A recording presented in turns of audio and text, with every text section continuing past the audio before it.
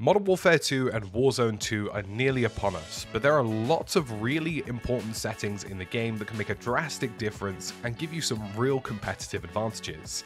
In this video, which will be split into chapters if you want to check out specific sections, we're going to go over all of those customization options, and this applies to whether you're a PC player or a console player. These are going to make a huge difference for you. I'm going to start off with the biggest settings that make a big difference to everybody, and then we'll go into micro settings for things like controller players, keyboard and mouse players, and stuff that's a little bit more specific later on.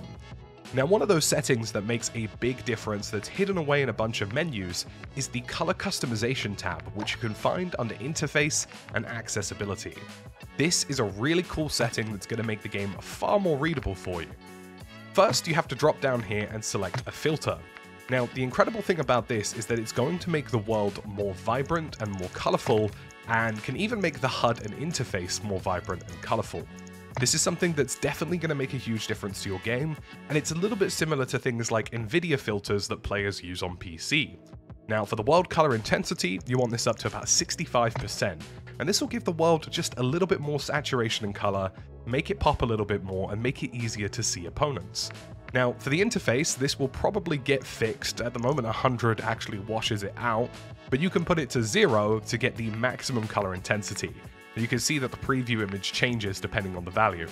Now, this will likely get patched and fixed, so at some point be ready to change this, but you want it to be the brightest possible color. And in here, you can decide to set up your own default color palette for all of your players, your enemies, your teammates, your neutrals, and everything in between.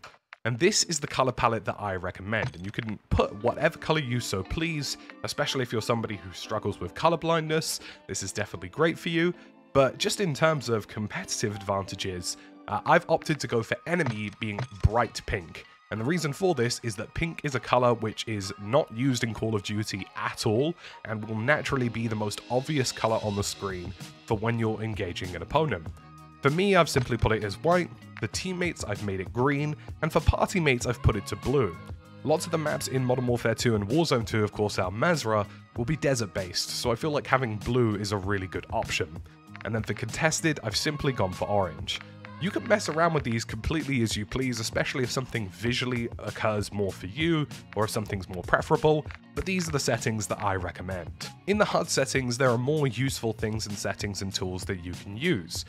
One of the ones I've changed here is an abbreviation of player names when they are friendlies, and this is really important because it means you're less likely to have a scenario where you're looking at an enemy, but a friendly is somewhere behind them on the map, and the name tag appears like the enemy is a friendly.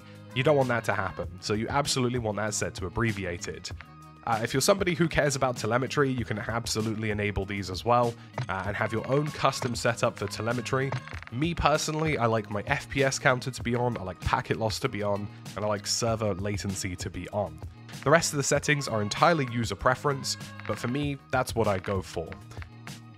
There's one setting in here on the account and network setting that you're definitely going to want to change, and that is your block list. Now, my block list is completely filled with players who I've encountered before who looked like they were cheating, and it's going to be the same for you. The problem here is that this block list only has a 200-man limit, so it's worth resetting and deleting all of these before you head into Warzone 2 and Modern Warfare 2, so if you do encounter cheater, you have space on your block list. It's definitely something you're going to want to look into. In the audio settings, this is the audio mix that I'm presently using. I personally prefer the headphones range and EQ setting. However, there is also the option to use home theater or cinema, which could potentially, depending on your headset, be a little bit more preferable. I wouldn't recommend bass boosting, because bass boosting increases the amount of lower frequency sounds in the game, which you don't want. The only low frequency sound you want in the game are people's bassy footsteps, so I don't recommend increasing this. In terms of the setup, it is a bit user preference. I have music to 0, dialogue to 20, hit markers I definitely reduced to around 40 or 50. The last thing you want when you're shooting at an opponent is to not hear other footsteps, because all you can hear is doo doo doo doo. Really annoying. Definitely don't want that. And in terms of other settings down here, there are a couple of other things that you can do. For example, I turn off connecting to voice chat because I don't care about people in game. And another really cool setting is the ability to have old school Modern Warfare 2 hit marker sound effects, and also reduce the flashbang and stun grenade sound. If you've ever had an audio effect where you get hit by a flashbang or you get hit by a stun and you hear the sort of ear-piercing eee, this actually reduces that audio. So definitely.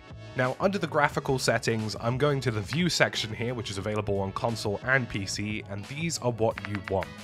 You want this set to the minimum possible value of camera movement, which means you don't want things like camera shake and stuff like that for grenades and flashbangs. But the important settings is your FOV settings and your ADS field of view settings.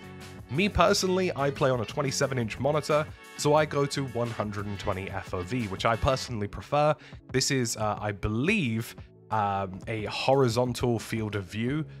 So the vertical field of view equivalent to this would be 89 for people who know those statistics. But generally speaking, your FOV should roughly scale to how far away you're sitting from the screen.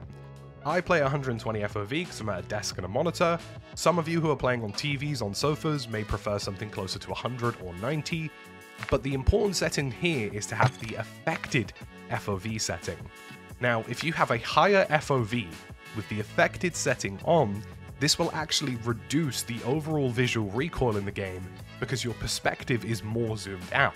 And because it's more zoomed out, although the recoil itself hasn't changed, the overall visual effect of it will. You also want your first-person and third-person camera movement as low as possible, like I mentioned before. Now, in terms of the quality settings and in terms of the display settings, these are things that I would highly recommend referring to Freefee if you want to find these out. But generally speaking, in the quality tab, if you have the ability to turn on Fidelity FX CAS, I would definitely recommend having that on and putting the strength somewhere up to 60. This should be available on both console and PC and will make the game generally appear more sharper. Otherwise, there are a couple of other things that you probably will want to disable. Most of it tends to refer to things like the overall depth of field, the world motion blur and weapon motion blur, and film grain. You don't want the game to be blurry, turn all of that off. And you also don't really necessarily want film grain. Some people prefer it. Me personally, I prefer a lower setting. That is definitely personal preference. But for these three, you 100% want them off at all possible times. And of course, if you're an NVIDIA Reflex user, on plus boost. Now, for controller settings, I have an entire setup video for this if it's something that you want to use. So feel free to click that link where I go over everything in entire amounts of detail. But there are a couple of things that you will want to change here. For example, you want to turn off automatic tack sprint, especially in a game which favors corner-to-corner gameplay, and you also want prioritize interact selected whenever there is an object and a reload scenario happening at the same time. What this means is that if you're at a loot crate in Warzone 2, pressing square or X once will open the loot crate, whereas holding it will force the reload. And if you prefer the inverse of that, you would want prioritize reload. For me personally, I recommend prioritize interact. These are the other settings I have presently for controller. Like I say, did a full video on all of this. You definitely want things to be as precise to these settings as possible. And you also want trigger dead zones to be as high as possible, stick dead zones to be as low as possible so long as you don't have drift. But there's a couple of things that you will want turned on here as well. So, for example, sprint and tactical sprint behavior you want to be set to a toggle. Again, you don't want to be tack sprinting in a game which so heavily relies on slower movements. You also want grounded mantle to be on, and you also want automatic airborne mantle to be set to partial. All of these other settings are a little bit self-subjective, but me personally, this is exactly the setup I'm using right now, and I think these give you the best competitive advantage. If you're somebody who prefers to tap to slide as opposed to hold to slide, you can change this as well. On the inverted system, you hold to slide and tap to dolphin dive instead. But these are the settings that I have presently. You also want a couple of other things here. For example, exit weapon mounting, you want that to be as short as possible. You also want quick C4 detonation turned off. You want a short delay to the vehicle recentering or a long delay depending on your preference. I personally go for long delay. And you also, for example, want the ping wheel delay and double touch danger delay to be short in my opinion, However, some of you may prefer having these flat out turned off in some scenarios as well. If you're playing on keyboard and mouse, all of these settings are mostly subjective in terms of your sensitivities and multipliers, but you also, most importantly, want ADS sensitivity type to be relative, and you want the coefficient to be set to 1.33, and this will help you build muscle memory. However, under the mouse calibration tab, you want to make sure all of this is turned off. Filtering, smoothing, and the acceleration, you don't want any of those settings to be enabled whatsoever. And again, the gameplay settings are pretty much identical to what I mentioned on the controller settings. However, some of these have a bit more options due to the fact that there are more key bindings available. If you found this video useful, feel free to subscribe. We'll be covering everything for Modern Warfare 2 and Warzone 2, and make sure you hit the like button as well. As always folks, thanks for watching, and I'll catch you in the next one.